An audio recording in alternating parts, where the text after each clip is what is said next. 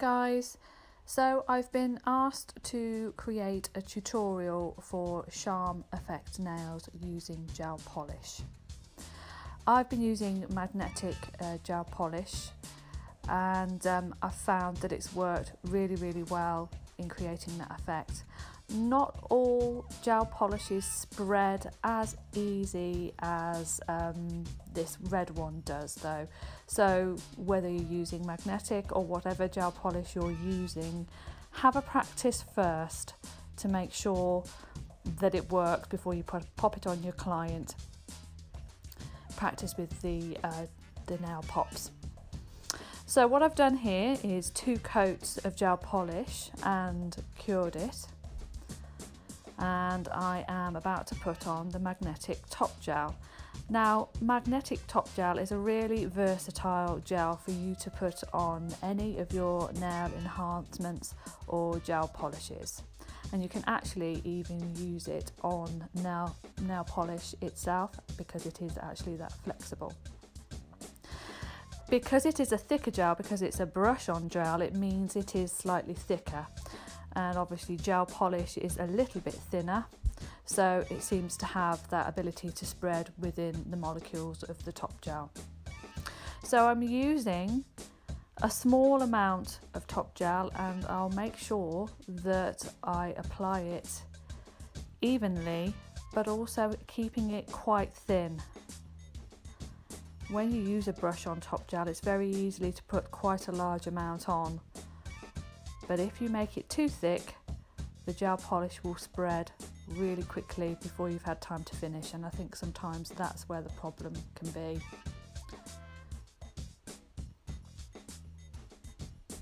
So you can see there, I've made it as thin as possible. I've just been a little bit careful around the sides. Make sure it's even because you don't want to have to do too much buffing or neatening after you've created the effect. So this one is Ferrari Red. No, sorry, it's Redemption Red, beg your pardon.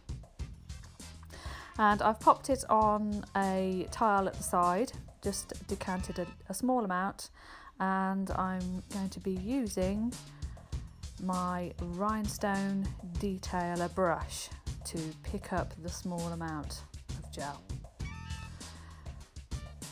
As you can see here,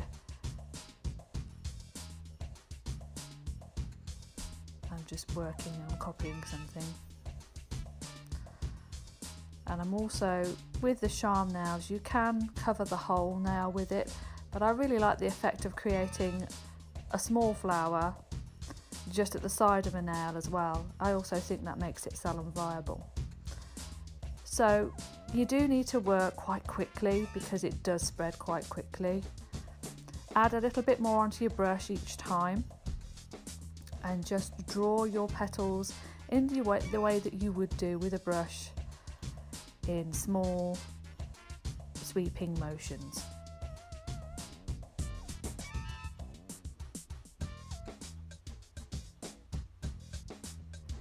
Fill in the gaps.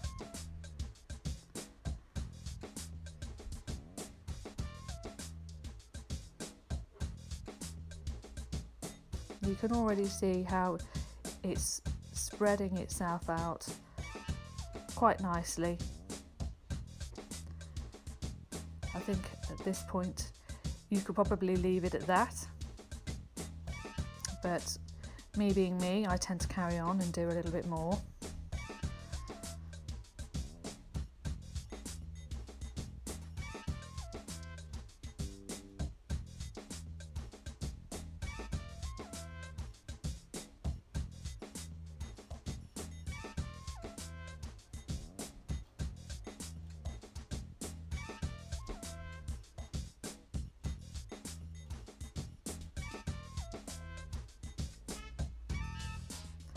And there we have it. So cure that in your ultraviolet light for 2 minutes. Because you've used the top gel, you want to be doing it for 4 minutes to get a really good high gloss shine. You could leave it at that and add the details in afterwards if you wanted to. Hope that's helped.